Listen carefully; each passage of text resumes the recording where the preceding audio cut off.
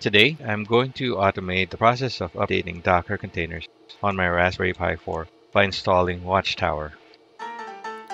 Watchtower is an app you can install on Docker that can update most, not all, containerized apps.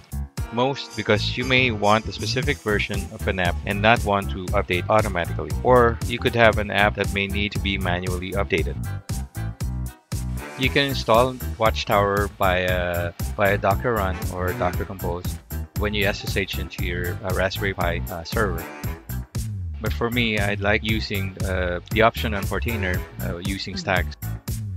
Just go into your Portainer and go to stack. Click on Add Stacks.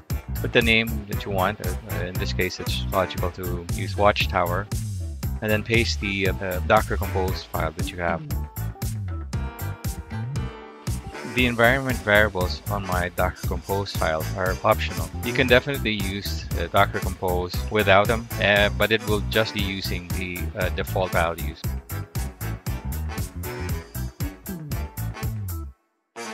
We see here that the installation was successful, and if we go into the containers and open the log, it will show there's the first check will be performed in 24 hours.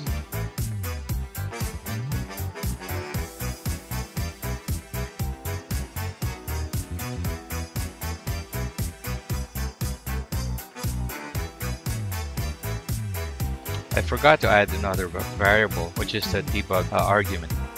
You see here under the Watchtower website, there are different arguments that you can use.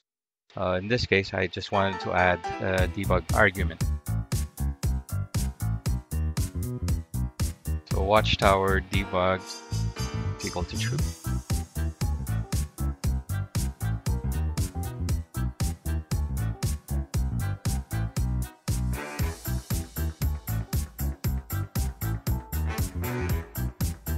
And then again, I will click on Update Stack.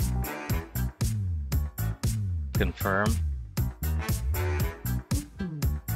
And stack is successful. Once again, we'll check on the logs, go back to containers, and open the logs for Watchtower. We'll see everything, there's no issues, and we'll see that the first check will be due in 24 hours.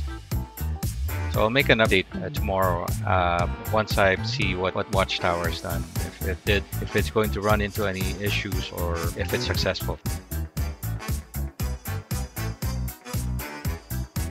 Thank you for watching. I'll see you in the next one.